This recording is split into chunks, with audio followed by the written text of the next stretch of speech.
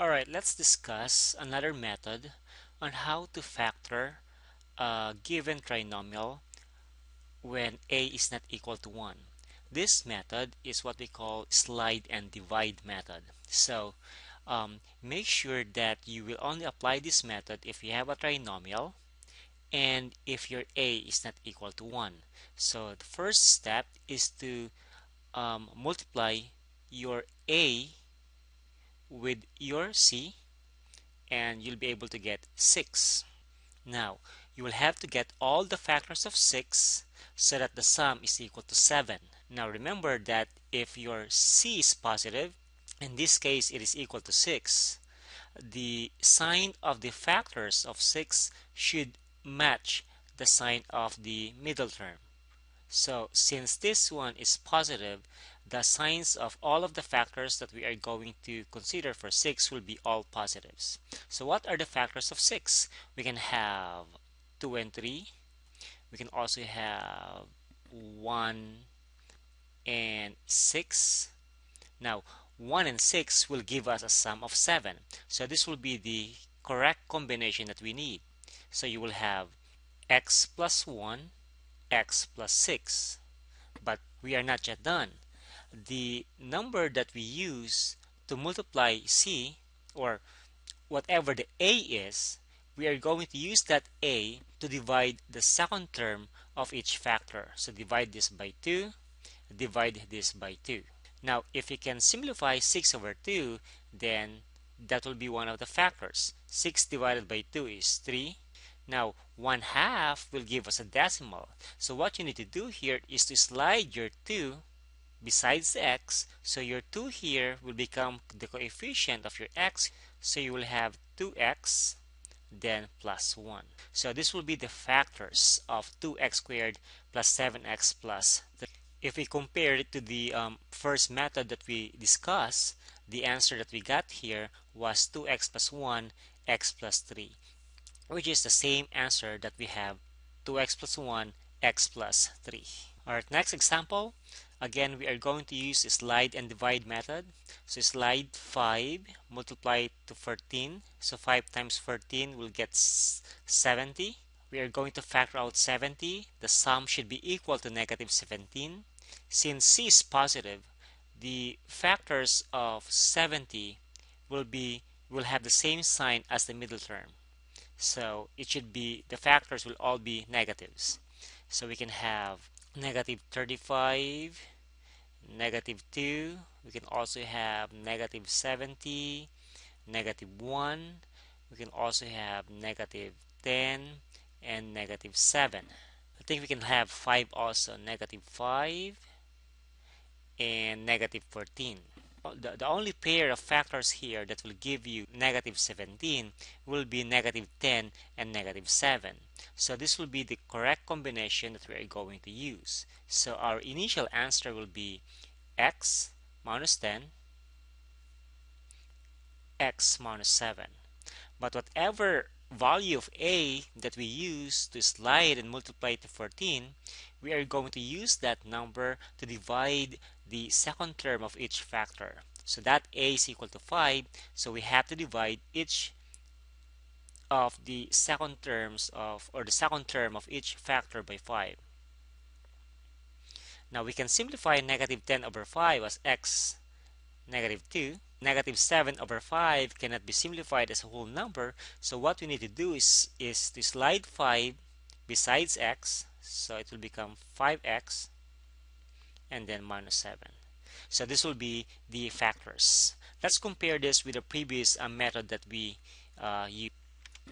This was the trial and error method that we did, and we got the same answer, 5x minus 7, x minus 2. I will skip number 13 and we'll proceed with number 14. So again, slide 6 multiply to negative 5 will get negative 30.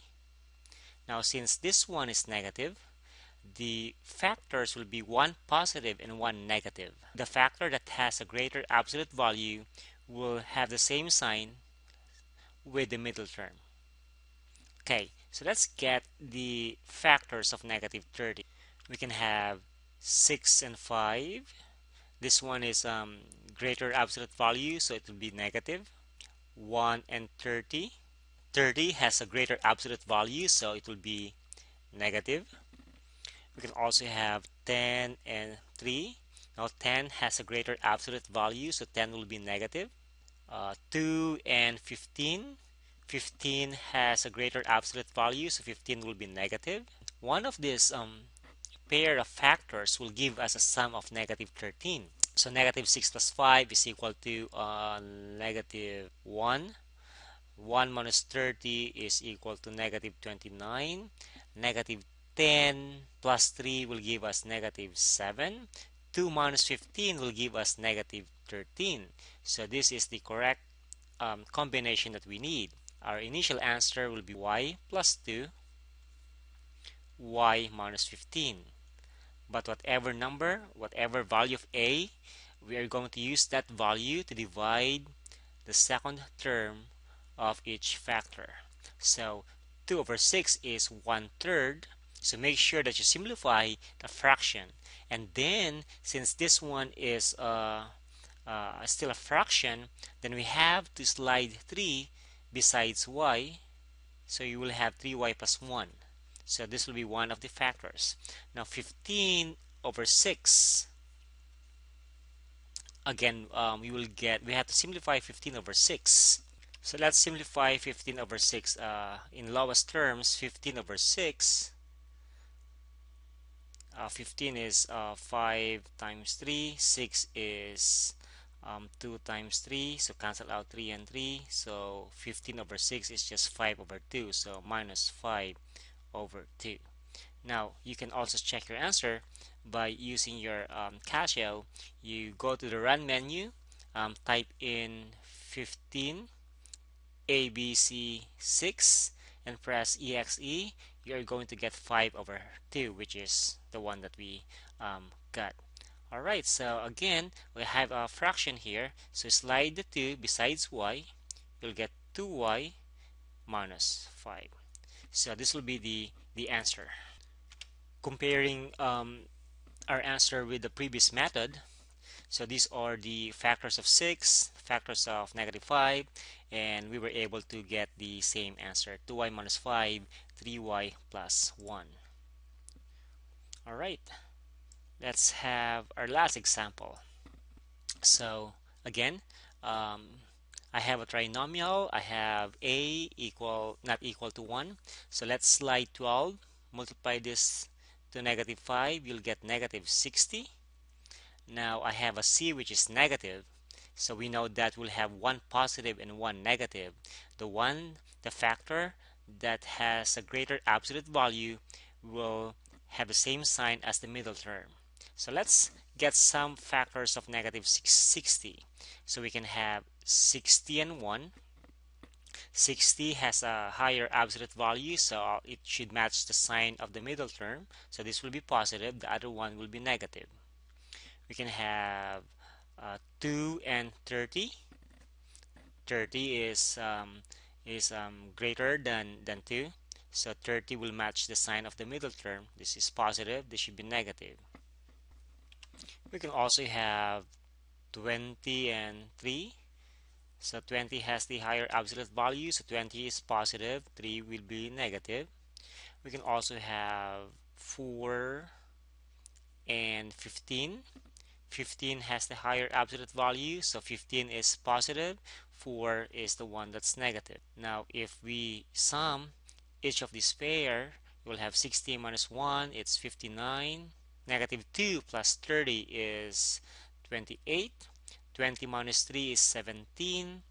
And then negative 4 plus 15, 11, the one that we need. Okay, so our initial answer will be 12y minus 4y plus 15. But whatever value of a that we have here, we have to use that to divide the second term of each factor. Now 4 over 12 is 1/3.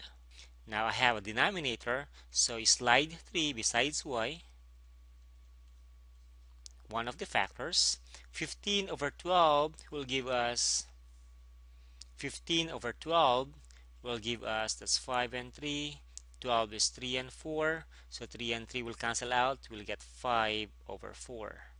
Again, I have a denominator. Slide 4 besides your y plus 5. So this will be our final answer. Of course, don't forget to check the GCMF first whenever you factor a trinomial. Now, in this case, we don't have GCMF. We can proceed with our slide and divide method. Once we have our answer, do not forget to check your answer. Use the FOIL method. Multiply the first. Okay, let's try to check our answer. Multiply the first, 3y and 4y. That will give us 12y squared. Outer, 3y times 5. That's 15y. Inner, negative 1 and 4y. That's negative 4y. And then last, negative 1 and 5 will give us negative 5. Combining like terms, we'll get 12y squared.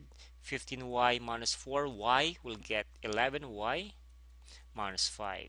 So this matches the original problem. So we know that this is correct.